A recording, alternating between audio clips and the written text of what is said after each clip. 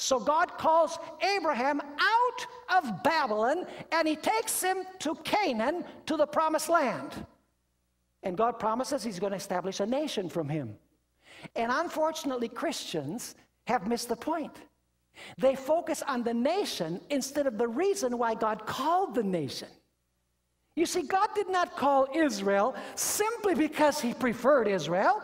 He called Israel because by preserving this people with the truth and with the holy line, eventually from this people established in Canaan, in Jerusalem, the Messiah would come to the world.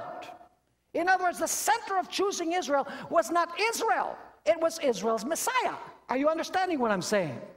Now, why did God take Abraham out of Babylon to Canaan?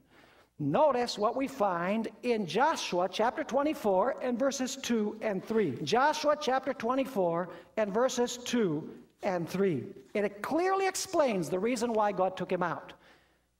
It says there, beginning in verse 2, "And Joshua said to all the people, Thus says the Lord God of Israel, your fathers, including Terah, the father of Abraham and the father of Nahor, dwelt on the other side of the river." What river is that?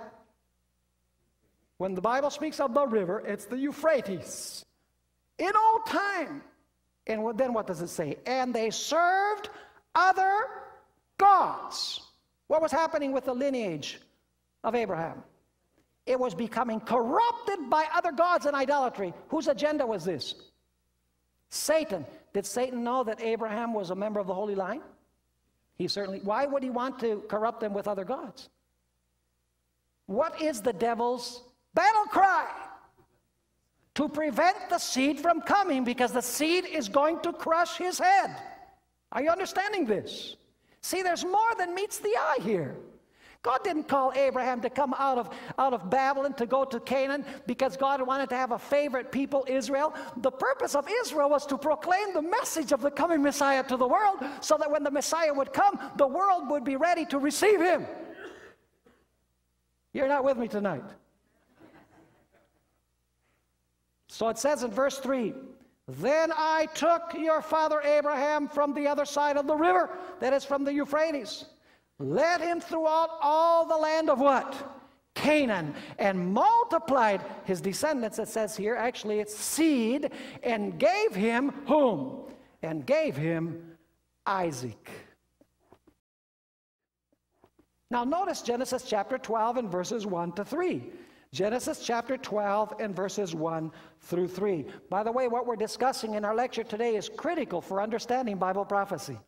You need to remember what we're studying, because most Bible prophecy today that is taught centers on Israel. But it misses the point, because prophecy does not center on Israel. Prophecy centers on Israel's Messiah. The prophecies of the Old Testament are messianic. Jesus said, if you believe Moses, you would believe me, because Moses wrote about me. Beginning at Moses and all of the prophets, he expounded unto them in all the scriptures the things concerning himself. Now notice, Genesis chapter 12 and verses 1 through 3. "Now the Lord had said to Abram, Get out of your country." See, God called him out. "From your family and from your father's house, to a land that I will show you. I will make you a great nation. I will bless you and make your name great. And you shall," now notice, "I will bless you," and then he says, "You will be a" what? God blesses him so that he can become a blessing. It says, "I will bless those who bless you, and I will curse him who curses you. And in you all the Jews of the earth shall be blessed." No, it says all the what? All the families of the earth shall be blessed. Now, if you read through Genesis, you'll discover that time and again, it not only says that in you all of the nations of the earth will be blessed, it says in your seed all the nations of the earth would be blessed. The only reason why God says that they were going to be blessed through Abraham is because from Abraham came whom? From Abraham came the Messiah. Now, it's interesting to notice that God chooses Abraham, an individual. . From that individual, he forms a huge nation. And that nation is to focus on preparing the world for the coming of whom? Of an individual. It begins with an individual, spreads to a people to bring the message about Messiah to the world, and then brings attention to an individual at the end. And then we're going to notice that that individual, who is Jesus, then calls a people on the day of Pentecost to proclaim the message of the Messiah to the whole world. In other words, the plan begins with an individual, goes to a nation to prepare the world for the coming of the Messiah, the individual comes, and then when Jesus comes, he calls a people, just like he called the Jewish nation, to proliferate his message to the whole world about the Messiah who has come. The only difference between Israel and the Old Testament and the church is that Israel in the Old Testament was to prepare the world for the coming Messiah. The church is supposed to proclaim to the world the Messiah who has come. Now, this is exciting, isn't it? Now, notice Galatians chapter 3 and verse 16. Lest you are wondering whether I'm on target or not, notice Galatians chapter 3 and verse 16. The scriptures tell us this very clearly. It says there in verse 16, now to Abraham and his seed were the promises made. To whom were the promises made? To Abraham and his what? And his seed. And now notice. He does not say, and to seeds, as of many, but as of one, and to your seed, who is Christ. To whom were the promises made? The promises were made to Abraham and his seed. And who is the seed of Abraham? Christ. Who is at the very center of the call of Abraham?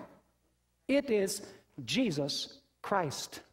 By the way, do you know that in 2 Corinthians chapter 1 and verse 20, it says that all of the promises of God are yes and amen in Jesus Christ.